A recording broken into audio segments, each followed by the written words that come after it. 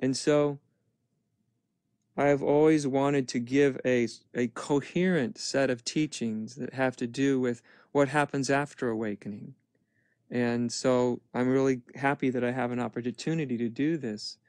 Now, some people may think, I haven't had one of those glimpses. I don't think I've really awakened. Or some people may not even be sure if what they've experienced is awakening or not awakening.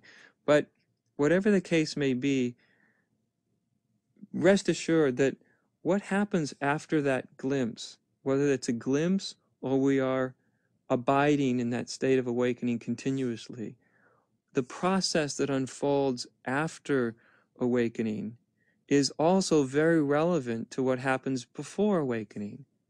Because essentially the process isn't different. It's just after awakening, it's just that the process is happening from a different perspective, from a different view. After awakening, the process of spirituality happens from a bird's eye view rather than from a ground's eye view. So I think that whether you've awakened or think you've awakened or not, it really doesn't matter so much. But saying that, these teachings, what I want to present here, is really directed towards those who've had some awakening, whether it's non-abiding or abiding, because there's very little information out about what happens after awakening. Very, very little. The information that is there about what happens after awakening is usually not very public. It's very, very private, and which means it's often talked only between teacher and student, and very rarely is it talked in public. The problem with that is a lot of people are having these moments now, or having glimpses, or actually are living from a much more awakened place. And yet there's no real coherent teaching about it. There's very few people talking about it in a way that really makes sense to them, that really talks from their perspective, or that seems particularly coherent. And so that's one of my aims, is to present a series of teachings which really are sort of a welcoming to that new world, that new perception of oneness, and to start to address what may be happening from that state of oneness. Now, the danger of this is obvious, or to some it may be obvious. The danger of what happens after awakening is that the teachings are taken on too much of a conceptual level. I often tell my own students, my teachings are not meant to be coherent statements of truth. I'm not teaching theology or philosophy. I'm not teaching Buddhism or any kind of ism at all. That's not my interest at all. My teachings are actually strategies for awakening, or strategies to help one with what happens after awakening. So these teachings aren't teachings that are meant to be understood simply on the mental level, on the conceptual level, and applied from the top down, as it were. These teachings are more suggestions. They're strategies. In many ways, the life after awakening, one of the most important things to what unfolds after awakening is to have some orientation to where you are. Because quite contrary to what many of us expected, which was we thought when awakening happened, if it ever happened, that as soon as awakening happened, everything would be clear. Everything.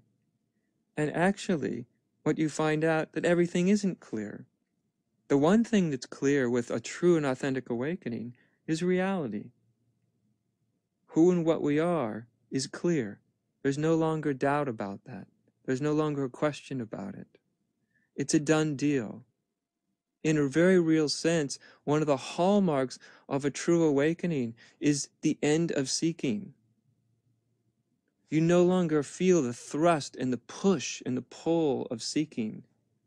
The seeker literally disappears as the virtual reality it was. The seeker in the seeking has in many senses accomplished its task. It's provided the necessary momentum to help propel consciousness or spirit out of its identification with the dream state and helped it to return back to its natural state of being. But once this awakening happens, one of the things that's very curious for a lot of people is that their seeking disappears. Now, if it's the abiding type of awakening, the awakening that really doesn't go away, then the seeker and the seeking completely dissolves. If the awakening is of a non-abiding character, which again means that almost the aperture of reality opened for a moment or a day or a week, only to close somewhat again. In those cases, the seeker and the seeking may not be completely dissolved, but it's in the process of being dissolved. And this itself is quite a transformation in one's life. Because for people in spirituality, a lot of times their whole identity has been wrapped up in the seeking. Their life has literally been defined by spiritual seeking, by the yearning for God or union or enlightenment or awakening. And all of a sudden, awakening happens. And the person they thought they were, the seeker, the seeking, and the whole egoic structure, the spiritual ego gets built up around it, is suddenly gone, is seen to be what it was, possibly useful, but now seen as rather meaningless and not useful, and falls away.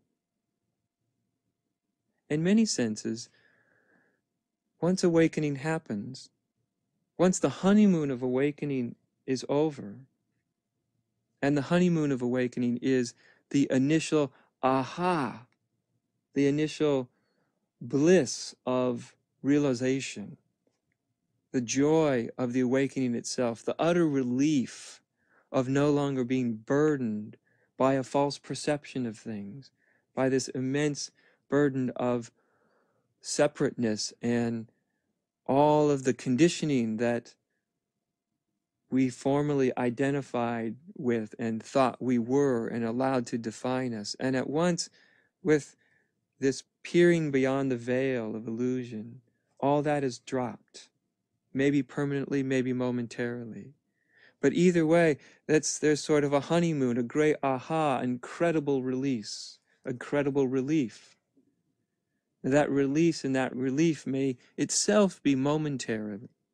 The release and the relief may last for weeks or months. In some cases, it may last a few years, where you'll literally be sort of just basking in the bliss and the joy and the release of your own being, of what you truly are. And that's what I call the honeymoon period of awakening.